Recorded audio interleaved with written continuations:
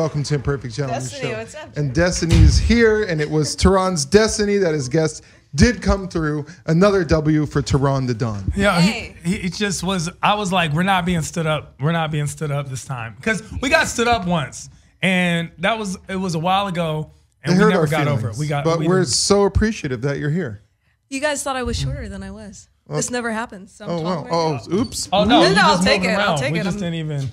We didn't even move it around. We were just like, they'll come. like- They'll be here. It They'll reminds do it. me of that Kanye line. It's like, y'all should be honored that I showed up to this fake S word. You know, that's what it feels like. Like, we're honored to have you. Like, Oh, don't worry thank about you. being late. Thank You know you what for I'm saying? having No, me. worry about it. I'm Here's the excited. thing. Okay, I'm super worried. Just to let everyone know, we have DJ, artist, TV producer, and writer Bam. Whoop, whoop. Destenee in the building. Thank you, Destenee. Trifecta. No. Giving thank the you. female Right back at perspective, ya. giving us the female perspective on today. You Yeah, totally. didn't catch the subjects, but we're going to talk about Nikki Avino. I'll go into detail who that is. Okay. Miss America, Kat Von D, and the Kate Spade suicide. Yeah, I which just heard about that. I think has become a thing. But let's get to know you a little better. And the way we do that is by asking you a bunch of either or questions to get a foundation of who you are as a person. Okay, I like it. Okay, so I'll start out with kale or no kale? Kale all day. Cooked kale, actually. Cooked kale. I do live in LA. I mean, at first I didn't like kale, but once you have it the right way, it's Yeah, pretty good. It's not too in the bad. trash can. That's the right way to have kale. In the trash can. Like, I'm not. All right. Bicycle or skateboard? Or I just want to say it like this. Or Ooh. surfboard. Either or. Wait, man. of Okay, the three, bi- those are bicycle or skateboard. well, okay. I think skateboard. I can Skateboard. skateboard a little bit. I can definitely bicycle better than I can skateboard, but bicycle, that makes sense. Bike. That's it. That's the gnarly. word. Bike better than I can skate. But I skateboard. Actually, you know what? Rollerblading. Strangely, I was a professional inline speed skater when I was 10 years old. Really? Yeah, strange, but I was. How do That's you? not strange. That's loser. Yeah, hey, that was me. What qualifies you as a professional at 10? You know what? Let's get into that I later. know, right? Next question, Tehran. Either or. Somewhere exotic or somewhere metropolitan. So we're talking about the For what? difference between for like a trip. So are you going to Paris or Bangkok? Not even Bangkok. Thailand. Which one's? Well, I've been to Paris, so I'll say Thailand. But which one do you usually prefer? Do you What I prefer usually going to- prefer, dude, I don't. That's a good question. I think probably tropical, exotic for me, because I live in a city, so I think if you go away, you should go away to something new. I'd like to see some lions or some weird stuff, Yeah.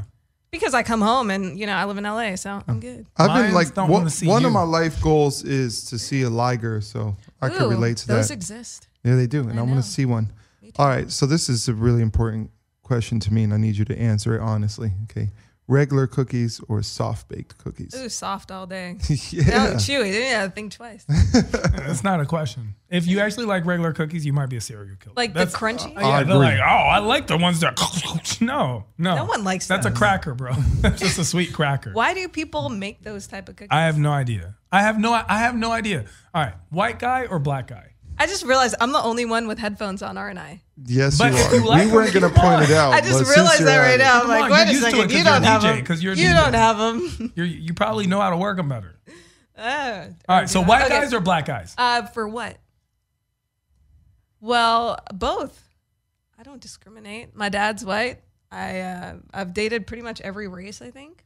So I'm pretty much down. You've dated a pygmy? Wait, a pygmy. Hey, that's a race. Wait, is that like an albino? That's like an aborigine. I have not. Challenge accepted. A guy who has an assault charge on a professional boxer or a guy who robbed a bank? Wait, what? Say it again. A guy who has an assault charge on a professional boxer or a guy who robbed a bank, which one would you pick to date? Oh, the bank robber. He's got balls. I mean, both of them do, but at least that one for sure has See cash. how bad guys win, fellas? That's what we're learning I every did single that time. for y'all. So every single time. Champagne or white wine? Wine. Champagne makes me sick. In fact, every time I drink champagne, it always ends bad. That and tequila. But wine is usually like bad as in you on the floor just throwing up? Yes, exactly. Okay. Correct. All right. Or bad like, what, Mr. Cosby? Why am I here? That's tequila. But okay. champagne is, throwing up on the floor and embarrassment. Date number 4, Netflix or movie theaters? Both. Oh, so Can you put Netflix in the movie theater? Well, you can start in the movie theater and end Netflix at home. Yeah. So if the dude's quiet enough in the theater, then you're like, yeah. That's date number 1. Date number 4. You know how much you spent to get there? Like, you don't have money for movies no more after that point. Like, you're like, yo, nah, bitch, we watching Hulu. Okay, iPhone or Droid? Droid.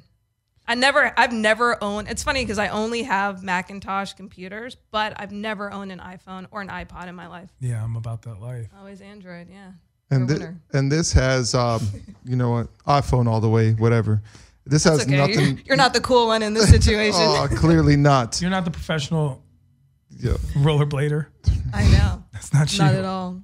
I don't know if I'm a professional. I don't think I'm a professional at anything. All right. Well, that's real though. That's a real way to. That's a real perspective. Is when you look at people and you're like, we're not professionals at anything. And that's why we're radio hosts. Okay, so check it out. Professional radio. But we're not. Yellow gold or white gold. This is not a competition between Tehran and I because I stole the chains from Tehran.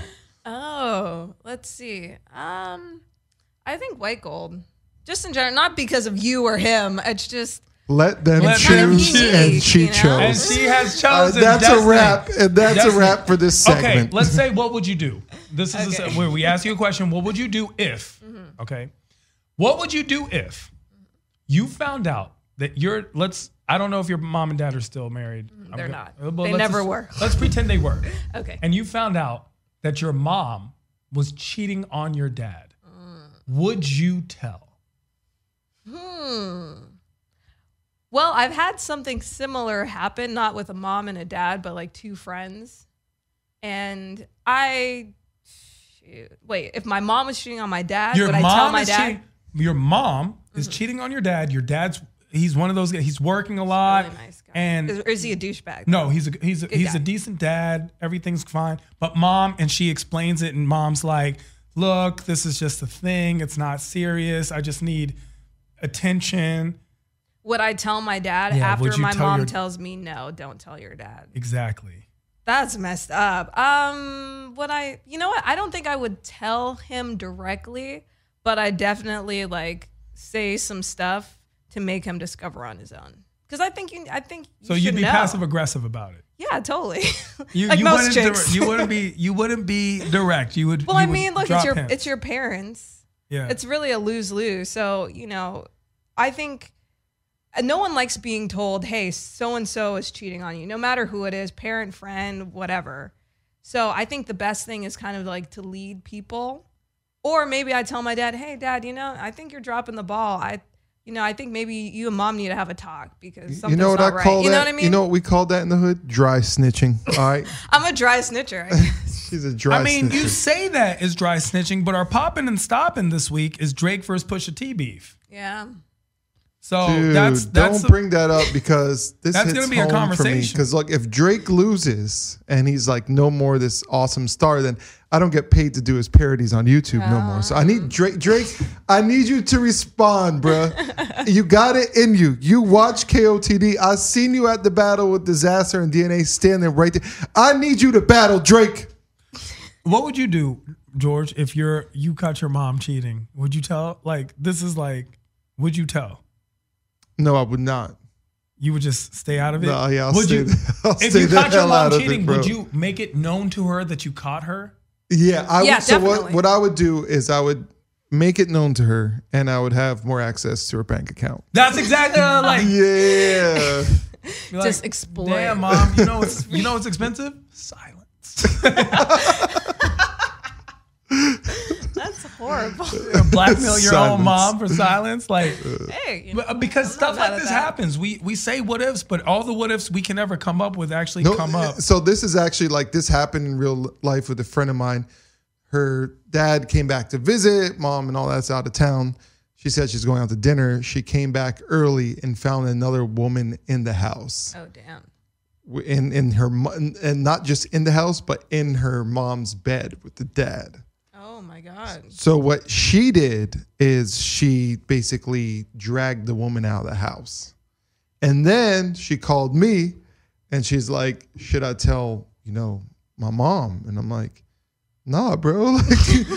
Nah. You're a guy. You're a guy. So, okay, as a girl, do you think you're more sensitive to your mom cheating on your dad than your dad 100%. Yeah, if my dad cheated on my mom, I'd tell her in a second. Yeah. But because and I feel like we would do the opposite. As a guy, we would be more understanding if our dad was doing it, we might be upset at him, but we'd be more reluctant. But I do think men generally will cheat for a different reason than women will. I think sometimes. Can you expound on that? Because this is a hot topic. This has caused many debates throughout history and now. Okay, why is it different? Okay, so I do believe this, and I say this from the bottom of my heart. I love men and women. We're both awesome and have our strengths in our own way. But women are definitely stronger for the most part than men in this regard. Because if you think about it, there can be a guy and he's a great guy and he has a great relationship and he's out with his friends and there's this super hot chick and she's like, hey, you want to go? No one will ever know. And he will love his girl. And then sometimes he might be like, well, she'll never know. It can't hurt. They're more likely to take the chance versus chicks. Usually a girl will cheat on a guy because he's dropping the ball. And they usually do it to be like, oh, you're not giving me what I need. But that's so much pressure. I feel like now it's like a report card and I'm being examined on everything I do. How do we not drop the ball as men? It's a big burden to carry. What is dropping the ball? Now I don't even know what dropping the ball is. I think it's just the most important thing in relationships is communication. You have to be able to talk to someone and be like, hey, look, I think passive aggressive is bad. If someone does something messed up to you, you should just tell them and be like, hey, look, I don't like that you, didn't show up when you said you were going to, and just tell them you're upset. I think women and men and people don't talk and say when they're upset and then it just builds over time. And then you have these huge blow ups or all this passive aggressive stuff where you just sabotage your relationship because you're not communicating. I think you just have to be upfront and say, hey, look, I care about you. I like you, but you did this and that's messed up. Could you not do that again? See, that's what I thought all along. I thought communication was the biggest thing. And then Prince CA, a friend of Tehran and I don't know if you're familiar with his work. Yeah. So he posted a video about marriages saying that the number one reason why a marriage will fail is because a partner isn't giving the other partner enough attention. Yes. And so what about a guy like me with ADD? So you have ADD, so you can't give them that much attention? Yeah, I'm too much. Not only do I have ADD, well, I diagnosed myself. Well, actually, sounds legit. Tehran diagnosed me with ADD, but also as a creator, and I know you're in the creative space, so we're gonna get into all that later. And I was just explaining that this weekend. I was writing script, and I got stuck into the freaking world that I had written. So when people were trying to talk to me, my mind was so somewhere else that I couldn't come back to earth and stuff. So that's been, I think, a recurring problem with me is attention, Yeah, well, I think, the most important thing you mean keeping focus and not getting bored in a relationship? Is that what you're talking about? I think it's more so this paying attention to this. Because you give too much detail. Yeah, I think, look, I think it's more... It's more a whole story. Paying attention to the smaller details, the smaller things, that count. Well, there you go, Tehran. There's what do you call it? That's the punchline. The punchline. Exactly. Thank you. Soundbite, right? Soundbite. That's a soundbite. There you go. Well, I think having ADD is fine. I just think the key is not I think a lot of people don't understand what a relationship is, and they're like, we just spend time. I sit across from you, you sit across from me, and we talk. No. That will get boring after a while. Let's be honest. But I think the key of not getting bored is doing stuff together. So yeah, you're spending time with your girlfriend or boyfriend or whatever, and it not necessarily being oh, we're going for dinner all the time. Maybe you go for dinner. Maybe sometimes you do, something random. You play paintball. You go watch a shitty movie. That's bad, so you can talk trash about it. But I feel people who aren't minorities do more of that stuff. What about me? Like, you know, I'm in a traditional home. My people to socialize, it's like hookah, food, music, eat more. Like what, you know, what if I'm not up on my Groupon game? Well, there's plenty of stuff you can do like creatively. Like for instance, me and my boyfriend now, like he has a house under construction and I went and helped him like polish windows. Like who would think that's what you would do for fun? But wouldn't you rather have lobster ravioli than go and wipe windows? No. I mean, I do that too. I like it all. It's all about, you know, like I'll have times where we go to fancy dinners or sometimes we'll just, you know. So it's about switching it up. That's ADD. Because I think I have reverse ADD. I think I have like extreme attention disorder. So you focus in on one thing like all the way? Yeah. And then I like lose myself in it, which so might you're be Adderall? ADD. I like natural Adderall. I think I do because I can work on something for like 16 hours nonstop and like not use the bathroom even. Like just be like, oh, when you're done, you can pee. Yeah, that's a UTI. Here's the thing about this, right? Real quick before we get to our topics, when it comes to doing things, first of all, I just like not doing shit. So you have to be on my page. Like I do things all the time. I need to not do nothing right now. I don't even need you to talk right now. Like, okay, then shit. I need us to chill right now. I need us to chill. That's number one. Number two. You say that with such authority. You were so silent. You came across like the Godfather when he was just speaking. It's the robe. It helps. Yeah, I need no conversation right now. Like, oh wait. Shh. Like even I want to be quiet right now. So, number two, when you're saying about attention and giving too much attention, can that also be a problem? Ooh. Yeah, of course. Totally. Would you rather have not enough attention or way too much attention? Ooh. It's a healthy balance. Definitely attention, but not too much. But then you can just shut your phone off and be alone. That's true. See, my problem is I could function on low attention. So if someone doesn't give me enough attention, it almost gives me something to work for, and it becomes the icing on top at the end of my crazy creative day. Do you find that you're easily entertained, or it's hard to be entertained? I feel that at this point in my life, I am selfish because I have these goals that I want to achieve. So it's difficult to entertain me outside of my craft. You know, you want to entertain me, you know, get me on TV.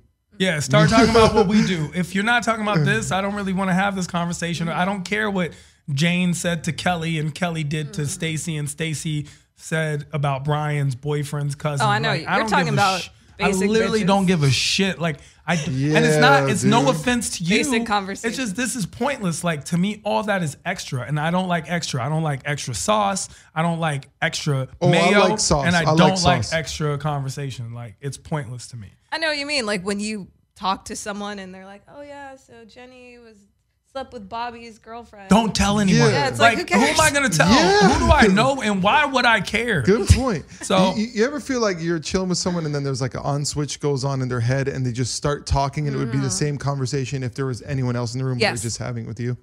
Yeah, that happens. Okay, sorry, Teron, I cut you off. Nikki Avino, 19-year-old student at Sacred Heart University, is being charged with felony evidence tampering and misdemeanor falsely reporting an incident for accusing 2 football players of rape at a party. Now, here's the thing. This young girl said she was raped. Her excuse was she didn't want her crush to find out what happened. Wait, what? This is a true story. It's going to court right now. So she was at a party. She messed around with 2 boys.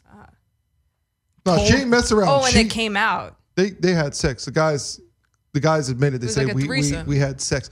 That's the part that was unclear, but they definitely had sex. We don't know the details because whenever it comes to victims of this nature, the details are usually not released. And so that's why we don't know the identities of the football players either.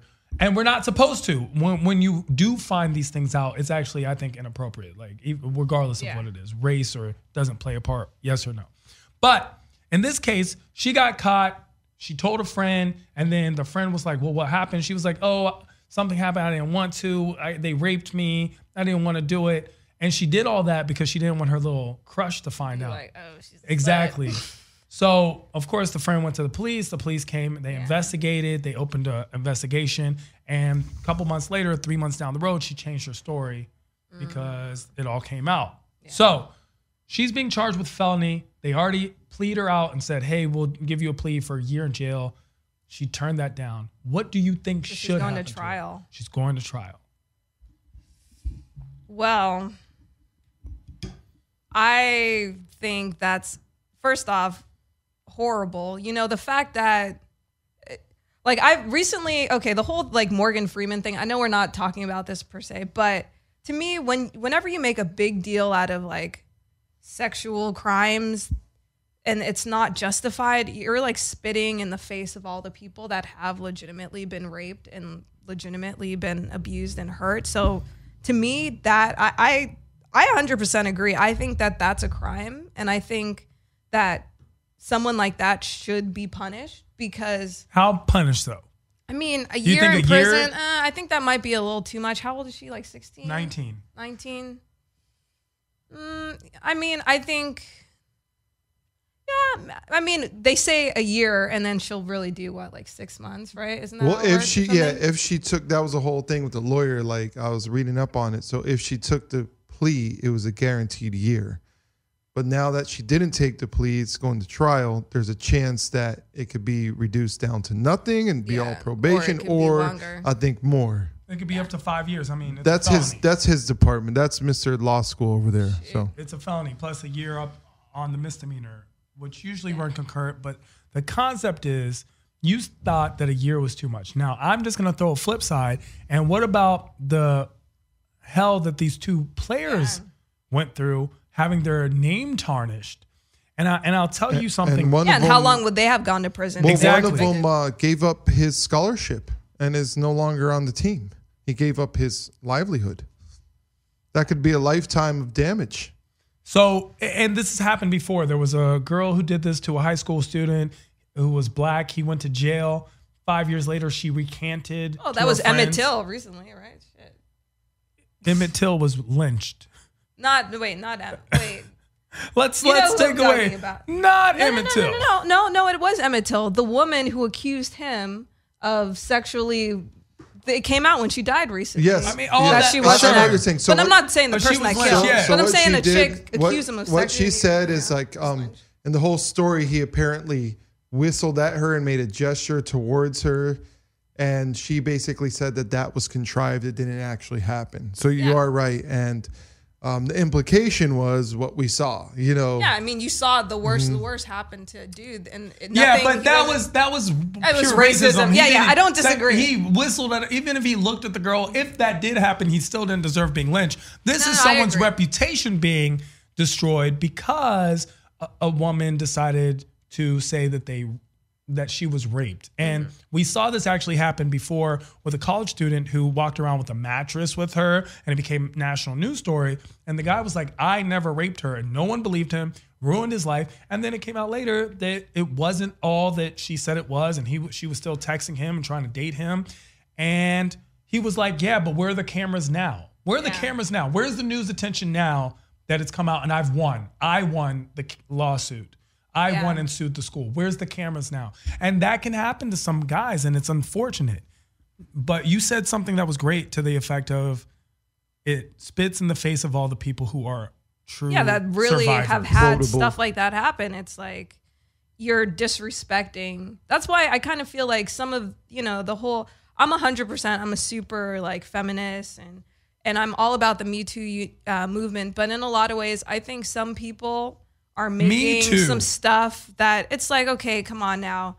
Like you are belittling people that are really going through stuff in their life. Oh, because, someone at your work said, oh, you like nice body. Like, oh no, you're going to be scarred for life. No, you're not. Like that level of persecution for someone that does something like that shouldn't be the same as someone that like legitimately raped someone, and like stole them and kidnapped them and like there's a fine line. A lot of girls are.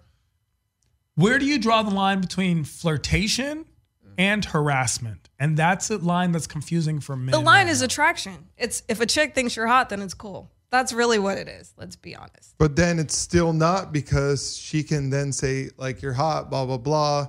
But now I have not consented to your passes at me. Although I even think you're attractive, right? Am I saying that right? Yeah, that's why it's BS. That's why people are like, I'm super liberal and all this, but I think like people are being a little bit too sensitive. I'm sorry if people don't like hearing that, but you know, flirting, saying stuff like, oh, whatever, I'm slightly offended. My life will go on. I'll forget about it in 2 seconds. It's really not that big of a deal. Well, it is a slippery slope sometimes. And that's the thing. It's when I think it's excess, right? Whenever we do something excessively, if you make a flirtatious remark and I think it's on everyone's part to communicate more effectively.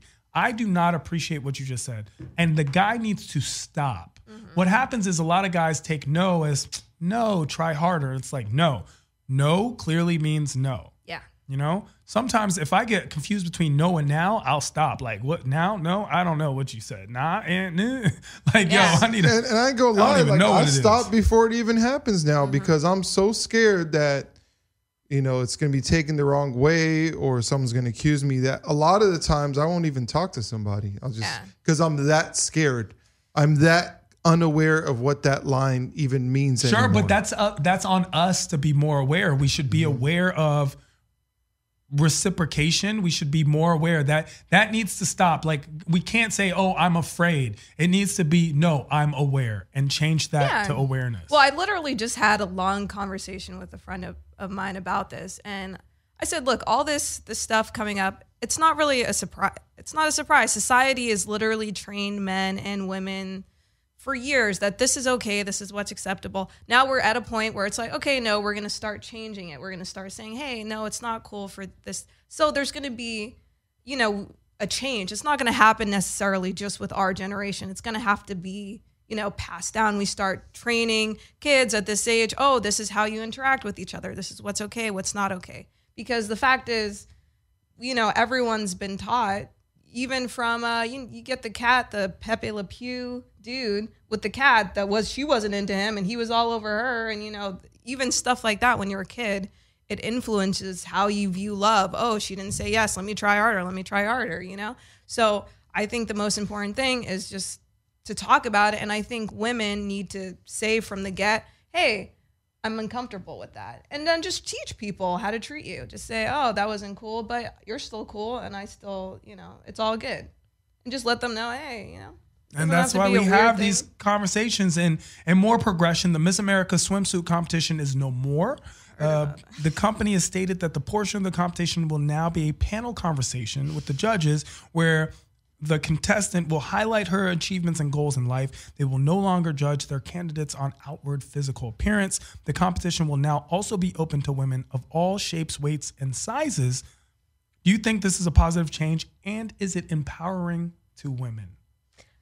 Yes, I do, for sure. Now, is it kind of, are a lot of people going to hate on it? Yes, because Miss America was never known as like, oh, it's about strong women. It's all about, you know, beautiful women is really what it is. Let's be honest. My mom did beauty pageants. My mom was actually Miss Massachusetts when I was a kid, and I did them when I was a kid, and we knew what it is. So we're really redefining what it is. So if it's going to be that, I don't think it should be called the Miss America contest. They should just completely rebrand it and just get rid of Miss America and create something new.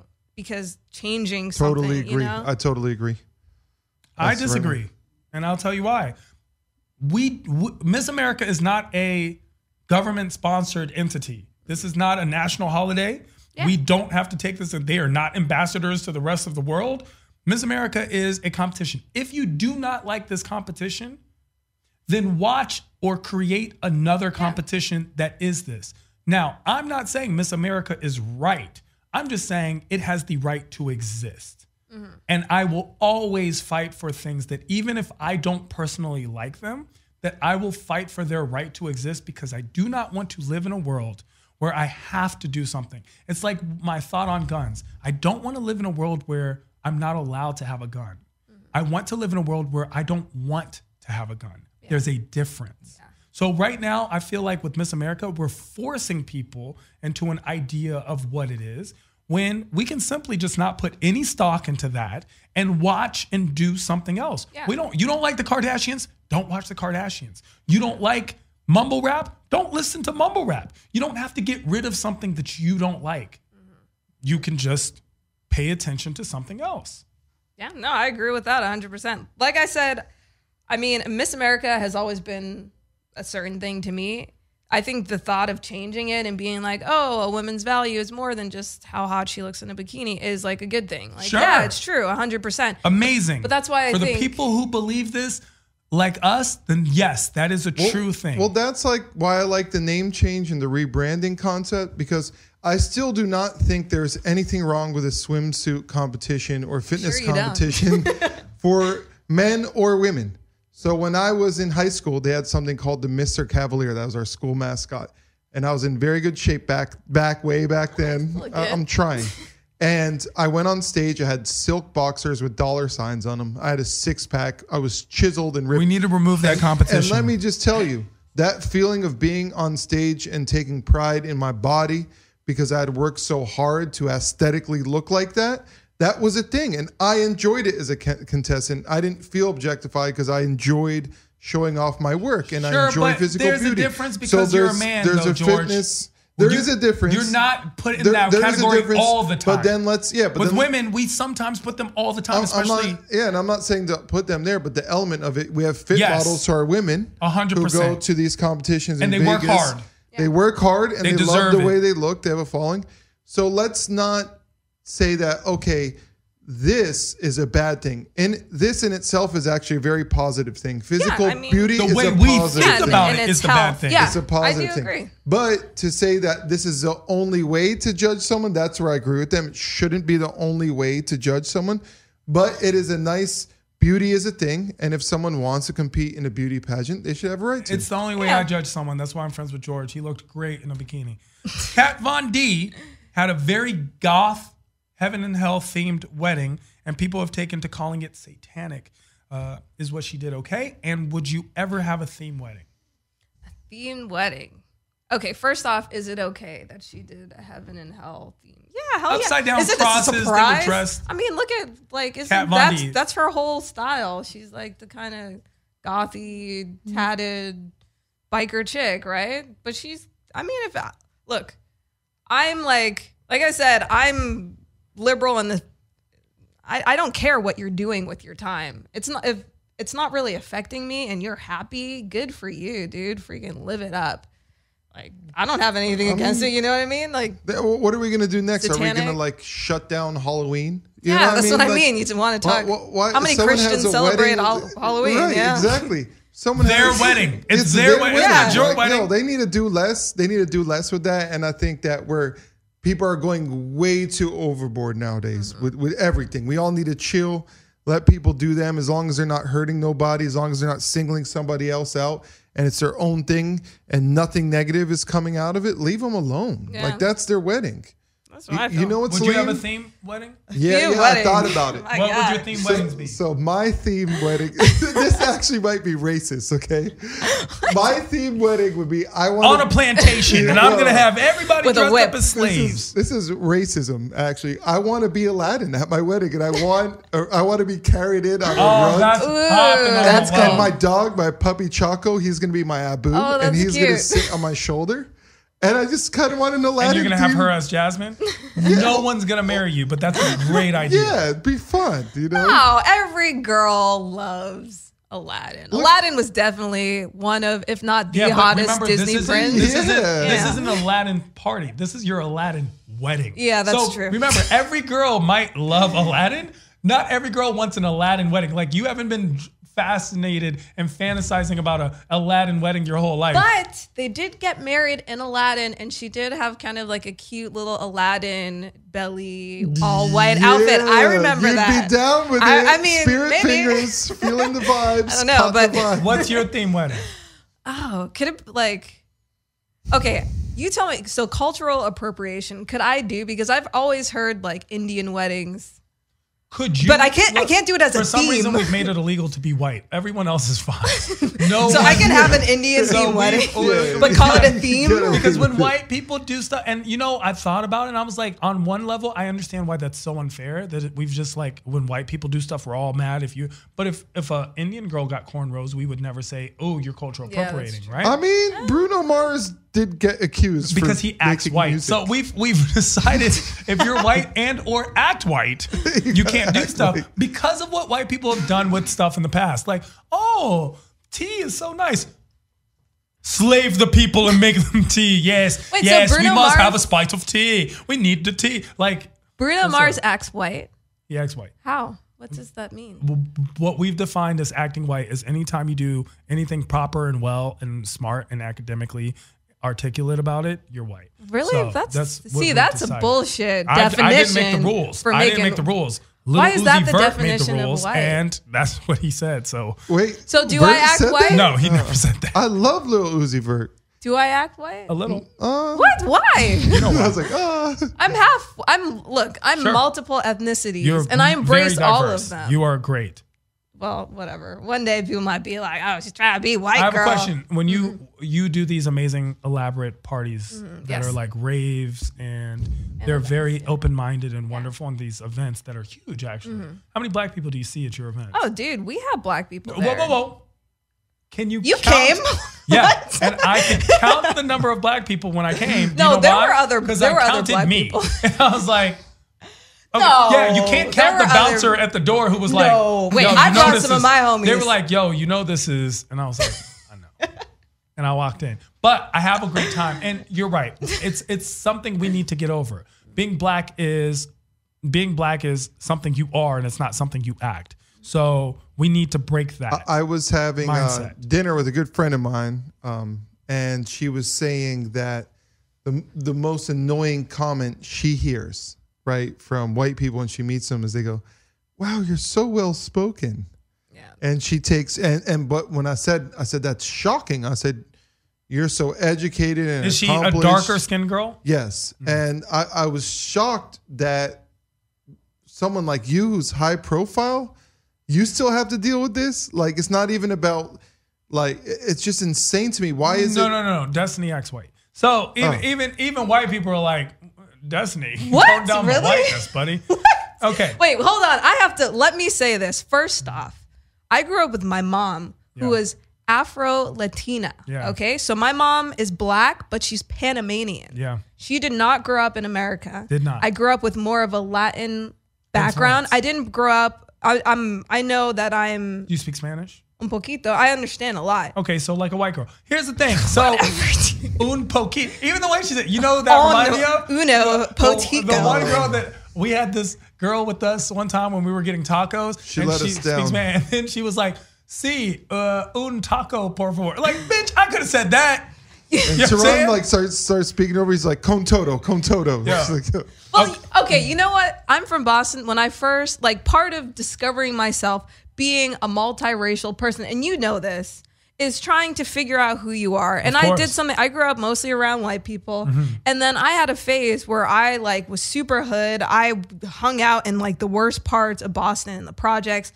And I with embraced Irish people, it. By the way, no. The worst parts of Boston are all Irish. No, that is not true at all. Hoods no, are way I worse hung out than the in black Dorchester and the black hoods and Mattapan, and people from Boston know that. I don't know what those are, but she's shouting out. No, people know that if Irish you're from there. Irish hoods are way worse than the black hoods in Boston.